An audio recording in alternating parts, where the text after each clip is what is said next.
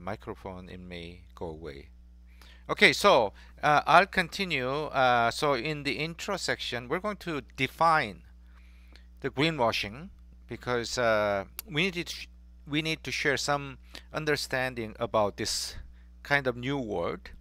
And then I'm going to briefly introduce myself. And then list some of the examples of greenwashing. And in fact, today, many of you may have a totally different perspective about recycled and recycling, although it seems that the general public seem to think that this is the way to go to protect the environment, and this is almost a virtue because a lot of big brands, I don't have to name these brands because most of them do this, but they advertise the recycled content and things like that. But we need to understand what's behind the recycling. So I'm going to share some perspectives based on my experiences and knowledge in the industry. And then we're going to talk about the Green Recycling Initiative. And this is the most sustainable technology platform that there is in the market. It's not just what I'm saying. It's being certified with a third-party audit program, which is underway at the moment. So I'll share more information about that, and then Q&A section. So definitions according to Cambridge Dictionary is to make people believe that your company is doing more to protect the environment than it really is. An attempt to make people believe that your company is doing more to protect the environment than it really is. An attempt to make your business seem interested in protecting the natural environment when it is not. So these are the literal definitions of it. And I personally wanted to add this comparison, knowingly and unknowingly. There can be a lot of corporate activities that lead to disadvantages or even harm for the consumers and general public. And if it's knowingly done, it's a dishonest and a greed. In fact, there was a book written about the corporate misbehaviors, and there have been so many examples of these, and we only find out the impact of these activities from even some of the largest companies only several years after the activities start happening, and then only if it's figured out by the public, then they are finger pointed. And once again, we have a lot of examples of that. And if it's done unknowingly, it would be a lack of ability, whether it's they're not focused, or they're lazy, they're not properly trained, whatnot. In the end, if these activities or these behaviors are understood by the public, they may say sorry. But is the sorry enough? That's the thing. So my definition about greenwashing is the lack of full disclosure of the information. There has to be a transparency, especially for the environment, because it's not just the environment for one company or several large companies. It's the environment for everybody. So the way I look at it is this: even if the performance of a environmental activity is not that great, sorry, I made a mistake with the animation, so let me delete this and then I'll go back. So even if a performance is not the best, if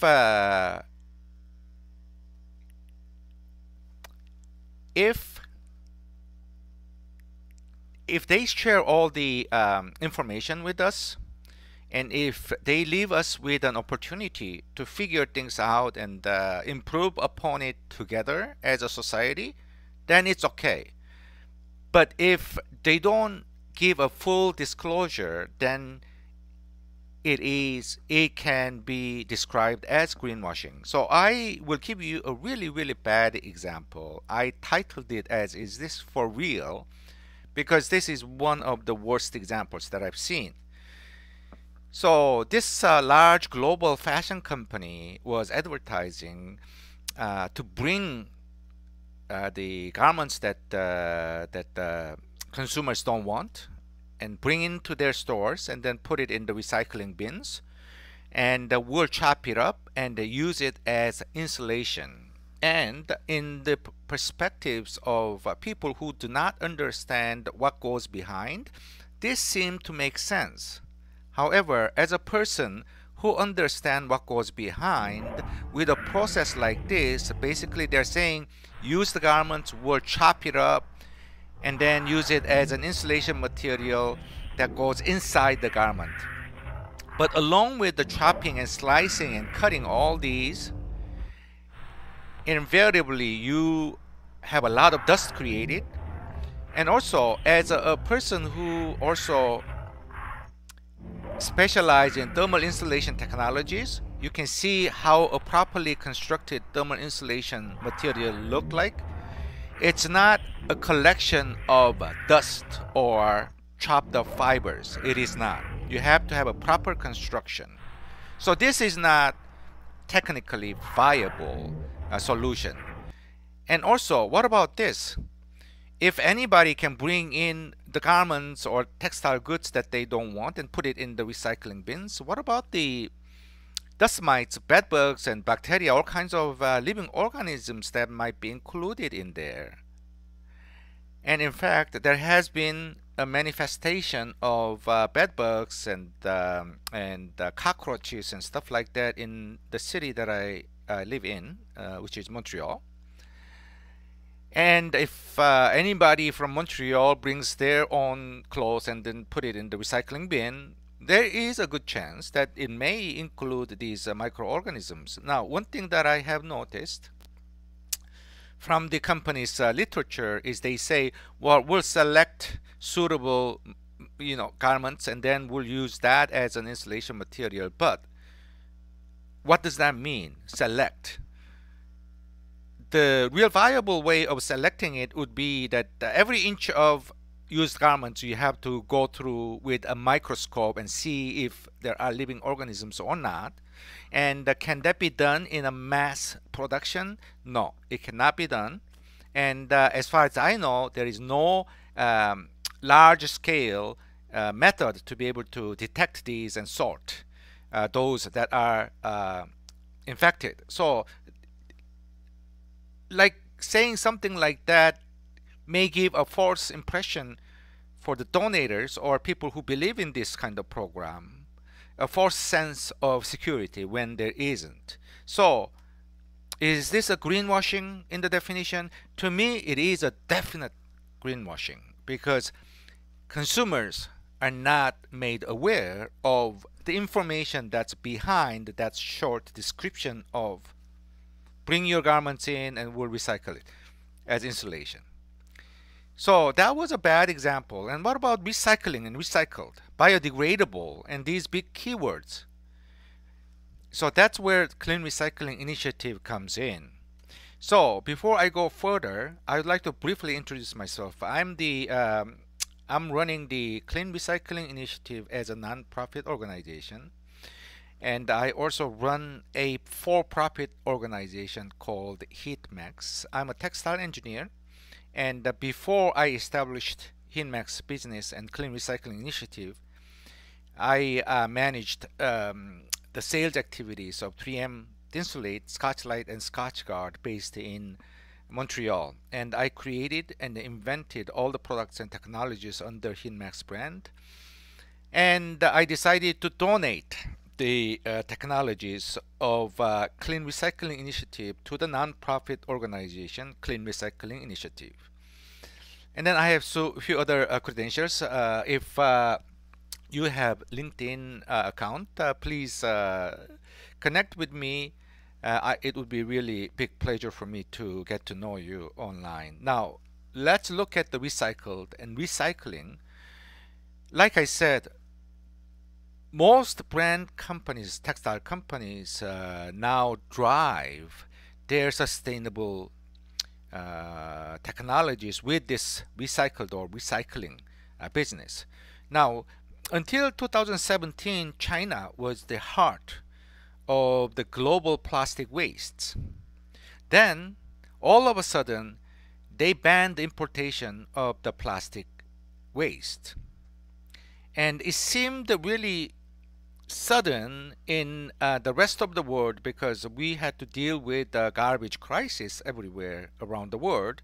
But it actually started, Chinese government started implementing some measures to reduce and finally ban the importation of the plastic waste, and then other countries follow the suit. So since then, there have been so many other countries in Asia, South America, and Africa who banned the importation of plastic waste. Now there is a gap, really big gap between what these textile companies in Western world are doing, meaning that they are pushing recycled or recycling as their green technologies, and what these manufacturing hubs of these materials are doing, meaning banning these materials. So there is a gap. Why? What's the missing puzzle? So that's what we're going to share with you today. If you look at the ways the recycling is done, basically there is a collection and transportation, and a lot of other activities are involved. And the way we at Clean Recycling Initiative see it is there are three major sources of negative impact that are created because of the recycling, the way it's done right now. Number one, transportation. Number two, crushing and grinding. Number three, dyeing. Now, I will not have time to cover all of these today in 1 hour live stream, but if you visit our YouTube channel, you can do a keyword search, Clean Recycling Initiative. There are 6 videos from Module 1 to Module 6 which cover all these big problematic areas that creates the negative impact. Now, I will cover the number 2 section because that is really graphic, and I have some videos to share with you. Number 4, fiber strength and microplastics during the whole life cycle of recycled goods. So I'll explain this a bit further in the later part, and the colors. Also, I will cover that as well.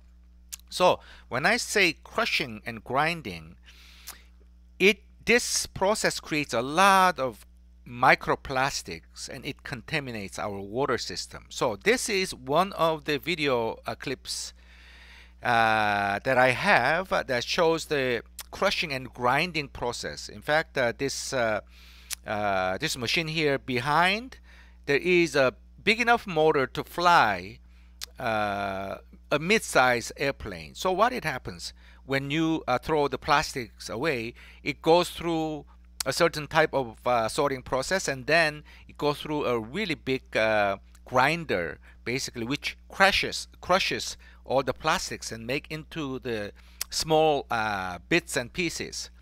And from that, it creates a lot of microplastics. And the microplastics in the water system flows freely through the ocean system. And this is why not in my backyard does not work. Wherever this happens, it directly impacts us. Okay, so I did not cover all the problems of the current ways of recycling, but if these big textile brands, if they do not share these pictures with the public, is it greenwashing? To me, it is. Because if this is the type of information the consumers have to know. Why? I'll explain to you the health effect of the microplastics that are created like these processes. I'm not sure if you are aware of the fact that most of the food that we consume today, it's contaminated with microplastics. It's not what Say Chang says. It's according to World Wildlife Federation, who says it took you up to 1 week to eat one credit card. Means you consume enough microplastics, and if you add it up, it will weigh as much as a credit card that you have in your wallet. That's an incredibly high quantity. And microplastics are found in 90% of bottled water around the world. Now, this survey was done maybe about 10 years ago, so this proportion would be higher today. Beer on average has 4.05 man-made particles, mostly plastic fibers, per liter. And there are many different sources of microplastics. Even the laundry that you do creates a lot of microplastics from the synthetic fibers, or microparticles from the natural fibers. Now these we cannot avoid because we have to wash our clothes and stuff like that. But it is happening from the recycling process under the name of sustainability. That is a main issue that I'm having. And when you consume that much microplastics, what can happen? I'm not saying it will happen to you. What can happen? Not Say Chang who says this, but Rachel Adams. In fact, let me put a little. Rachel Adams is a senior lecturer in biomedical science at Cardiff Metropolitan University. She says that it can be the coagulation center of the toxic material like mercury, pesticides, dioxin in your body. Sometimes it can create inflammations, can give you headaches, but they can also create a cancer in your body. So this certainly is not something that you want to consume in large quantities. So when the consumers are not aware of this kind of information, when a company says, oh, our recycled content is 30%, 40%, whatever that number may be, is it greenwashing? To me, it is. It is a greenwashing. And let's look at the fiber strength and what it impacts in the life circle of the recycled fibers. So sorry, let me do this again. When we collect recycling plastics, it comes with a lot of contaminants, and those contaminants affect the strength of the raw material fibers, starting from the fibers and the fabrics, and it weakens basically the fabrics and the textile goods that you use. A lot of times I see the recycled or recycling being linked to circular economy by many different textile companies, but when you have this much contamination in the fiber making, you cannot make it circular. In fact, if you can recycle only once for this kind of process, that is more than sufficient in terms of maintaining the fiber strength. So it's really not a circular economy. So is there an element of greenwashing in this picture as well? Yes, there is, because the fibers made of recycled processes, they will continually shed microplastics a lot easier than the goods made of virgin fibers. So there is an element of greenwashing. Colors and colors. Now, this is the list of one particular chemical company that they sell for the dyeing processes, fabric dyeing or the fiber dyeing. And there are so many different chemicals. And and it would be really time consuming to try to understand what the chemical composition of each of these chemicals are. But we don't have to do that, because we know that things like this happens in the manufacturing hub of textile goods. In fact, I grew up in Korea in 1970s and 1980s, and Korea was quite poor at that time. And I saw some of this in my neighborhood. So as the living standards became higher in Korea, these things, migrated to other countries. But as I showed you earlier, the water flows without any borders. So whether this happens in Bangladesh or in my backyard, it still affects us one way or another. And is there a big element of greenwashing? Yes, there is. So if I were to use recycled garment, I want to buy this brand because they are advertising recycled content, so on and so forth, without all this full disclosure of what's happening behind. Is that greenwashing? I think it is. And these days I see this these two words quite often: biodegradable, biodegradability. And a lot of people misunderstand bioplastics, or what should I say, compostable plastics, as biodegradable products. There are some complex scientific data behind it, scientific facts behind it, and for general public it may be a little bit difficult to understand. But what I want to point out is that there are a lot of what you call degradable plastics or compostable plastics that do not degrade in the real nature.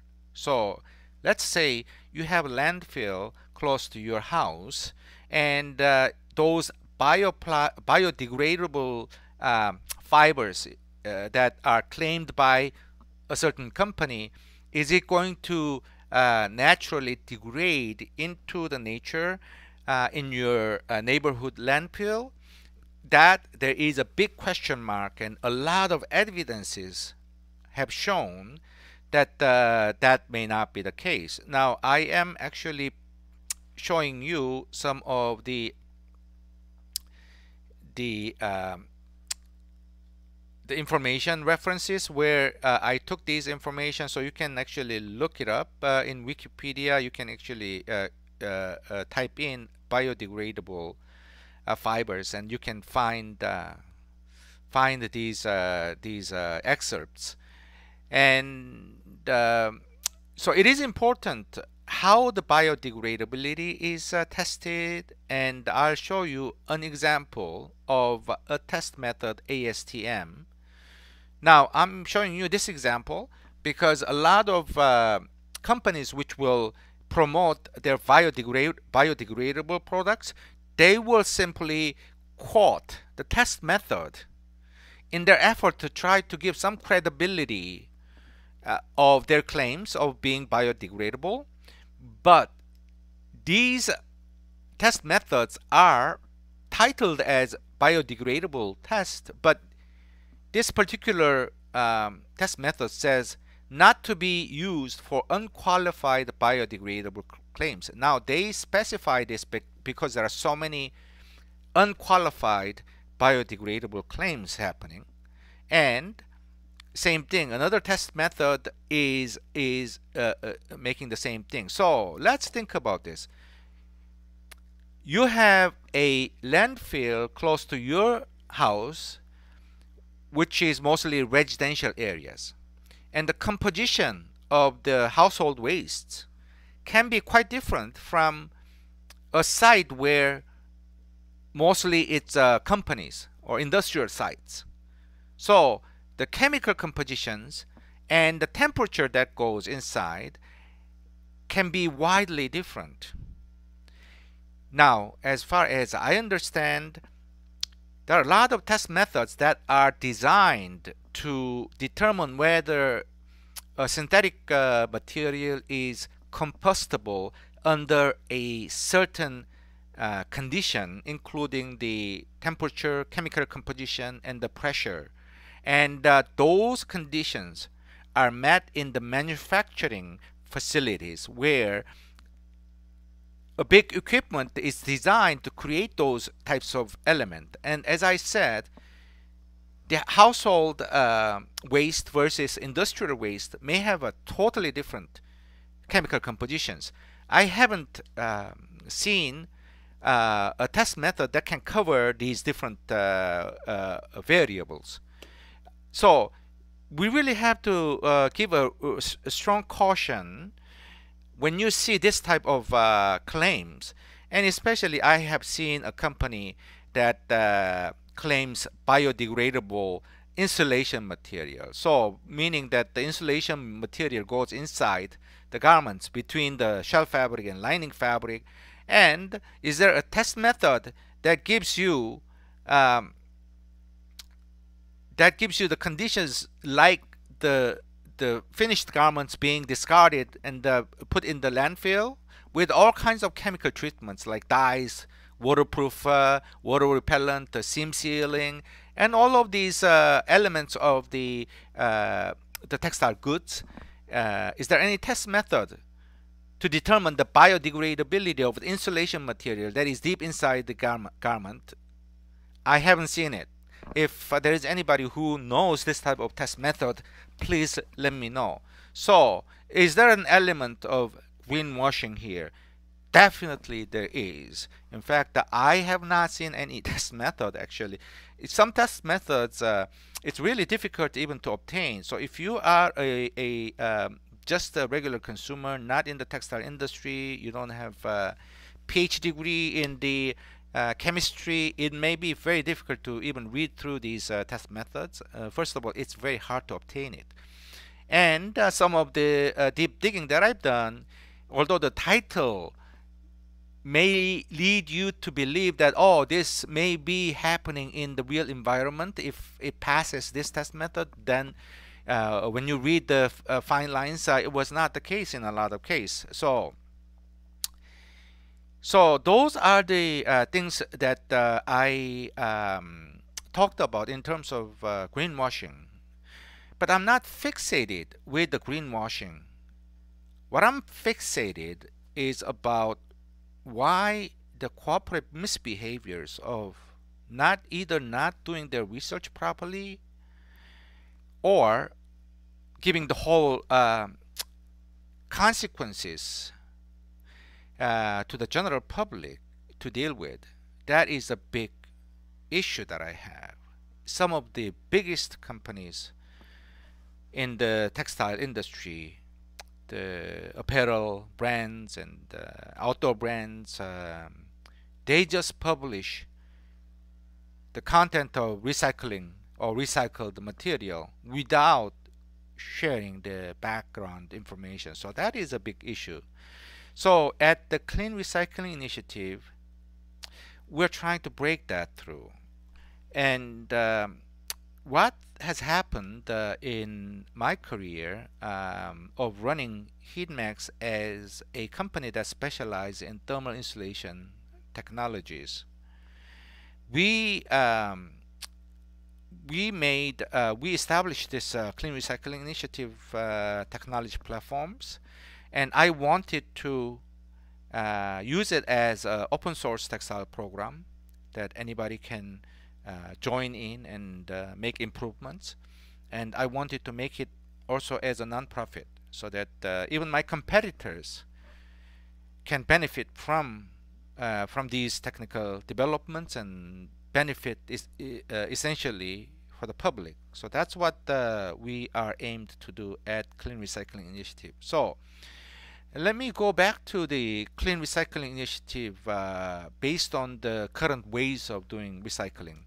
And with the Clean Recycling Initiative, we'll have 3 different sources of textile wastes, and we'll have different levels of Clean Recycling Initiative.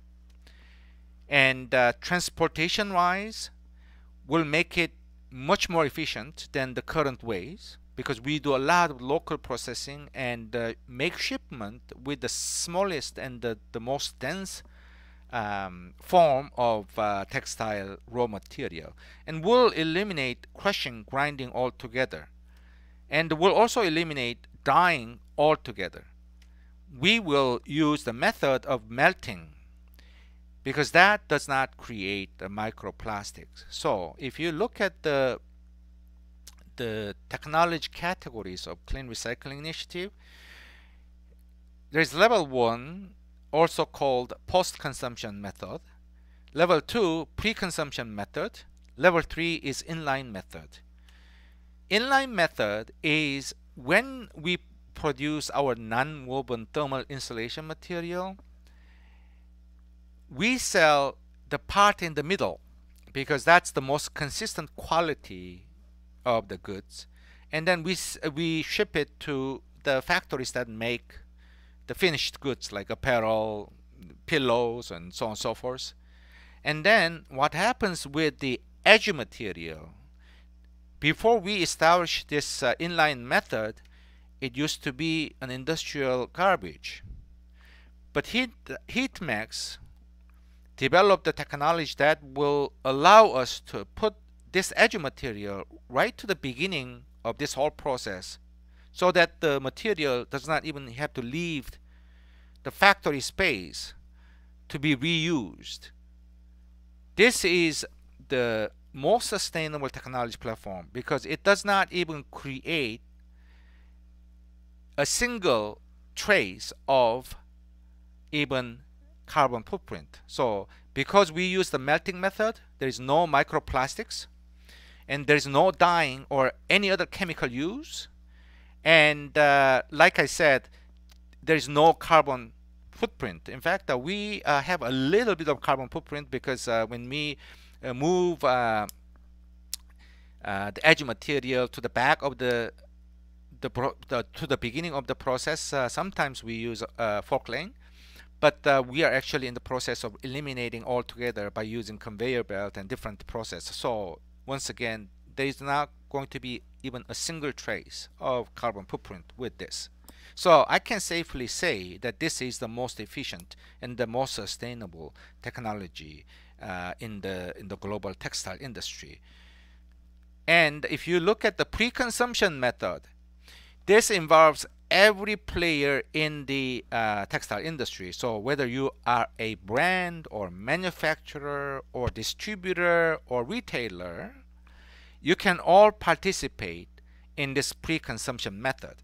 Now, one of the biggest ways that you can participate is that the factories that you work with, whether it's your own factory or contracted out factory, we can go in there and then we can collect the textile left-outs from the fabrics, from the cutouts. We can actually put that through in our melting process. These material are clean material, so there is no dirt cleaning or anything, no chemical cleaning that we need to do. We can simply collect these and then put it through the melting process. And of course, you know that the different colors are involved, because each line in a factory can have a different colors of leftover fabrics and all that. It doesn't matter, because we're going to put it through the melting process, and we're going to use it as thermal insulation material. And the thermal insulation material, it goes inside the shell fabric, lining fabric, and other elements of the making. And so there is no need for us to worry about the color at all. And so this is going to be the essence of level 2. And it was just saying that different colors are okay. And once again, we're using it. Now, important factors. In this case, it's sorting. If we put the same groups of fabrics together, meaning 100% polyester, 100% nylon, 100% polypropylene. We can do this job very, very easy, and it will give some financial benefits for the factories as well. Now, right now we don't have the actual implementation of blended fabrics as of now, but we're working on it right now in order to develop a sustainable solution for the blended fabrics as well. But there is still a lot of 100% homogeneous fabrics that we can start recycling in a clean way, and that will be a good start. And then we're hoping to make an improvement to include the blended fabrics with 100% synthetic compositions, or the natural, even natural contents. Post composition, this is a little bit way out for us, because we need to work with our local governments and establish the collection system and things like that. But there is more than 1 trillion pieces of textile goods around the world. If they all have to be burnt or put in the landfills, it would be a really, really bad thing. By the way, one of the video modules, I think it's video module 2 of our Clean Recycling Initiative YouTube channel, you can see what really happens with the garments that you put out in the local recycling bins. Are they really recycled? Reality is it's not. Most of them get shipped to Africa somewhere, and even the Canadian winter coats get shipped there, and then it gets burned there, or put it as a landfill. So right now the situation is really, really bad. In fact, I don't know why the whole society is so focusing on the plastic recycling, when we have much bigger issue with the textile waste. Because textile waste, unlike the plastic, most of the plastic waste, it contains chemicals that are toxic, dyes and bleach and a lot of other chemicals that are used for the manufacturing of the textile goods. It all leaks into the environment, whether you incinerate it or you put it in as a landfill. It will leak into the environment for a long period of time. So if I was going to decide the priority between plastics and the textile waste, it would be the textile waste.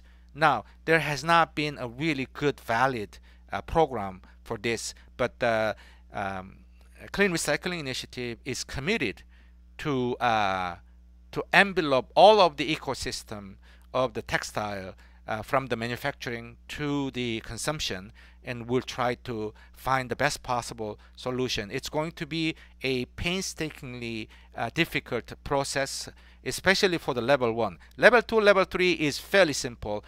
If you're interested, we can implement it today. If you are working for a textile company, if you are from a brand, we can actually implement it very quickly. However, post-consumption method, it may take a little bit more time. Now, please visit our Clean Recycling Initiative YouTube channel. There you'll have a very interesting information about the textile waste and the current ways of recycling, and you will get, these are very simple information that anybody and everybody can relate to and can easily understand. So module 1 will deal with how the recycling is done these days, and how bad it can be for the environment. And module number 2 deals with current situation of the textile waste and the big gap between what people think when they put it in the recycling bin versus what happens with those. And a lot of other interesting contents are there. While you're there, if you want to become a member for the Clean Recycling Initiative, for the individuals, it's free of charge, and for the corporates, we actually charge a small amount as a membership due for us to be able to promote these and implement these important activities cost effectively. So that is there. In fact, I think our website for the membership is not functioning right now. We're trying to fix it right away, so please check back to see if it works in the coming days or weeks. And as the last part, I'd like to mention that if you are from the textile industry, please note that my for-profit business, HeatMax, offers COVID-19 virtual assistance program. I'm promoting this because all the HeatMax's products and technologies are based on the Clean Recycling Initiative. And by understanding what HeatMax's products do, you will also have a chance to understand how it contributes to the benefit of not only the environment but also for the